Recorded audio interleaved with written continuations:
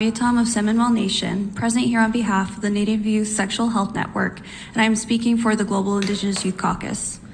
We, the members of the GIYC, recognize the economic and social implications of the work put forward at the annual sessions of the UNPFII and the dialogue to enact recommendations throughout UN agencies and member states.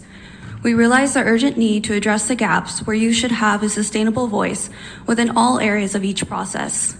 We assert that Indigenous youth are provided access to all organizational matters to provide insight and recommendations, UN agencies and member states.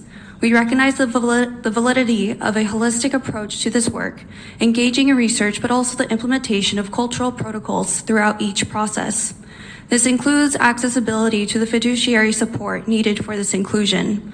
Within the 2022 UNPFII report, within all recommendations provided, the youth were not included. The voice of the youth is warranted, valued, and needed.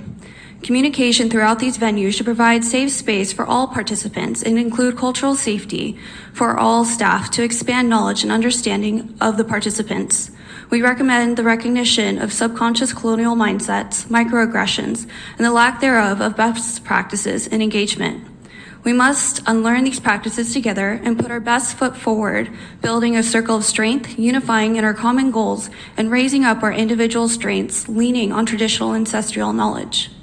The Permanent Forum must come up with solutions that allow for accessibility for all participants, such as virtual participation and special visas, ensuring safety and implementing another visa system that provides that flexibility. Furthermore, the GIYC reaffirms that we are a recognized working caucus within the Permanent Forum. The organizational memory of the Permanent Forum must provide for a cohesive understanding of prior recommendations and insertions. The permanent co-chairs need to be reminded of the history, and perhaps a document can be created to give to new sitting members as a reminder. GIYC recommends direct action and sustainable dialogue to make proactive change. Water is life. The GIYC asserts that the UN agencies, member states, and all supportive organizations approach the protection of water from a holistic standpoint, encompassing all of our water relatives.